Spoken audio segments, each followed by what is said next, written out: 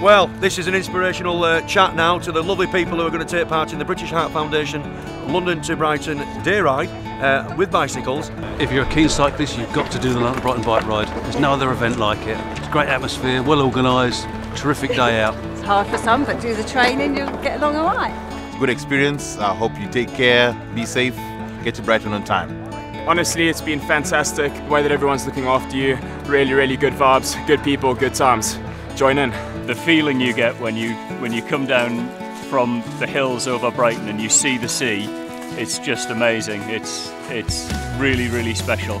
I'm Michael Burns, and on my birthday last year I suffered a heart attack.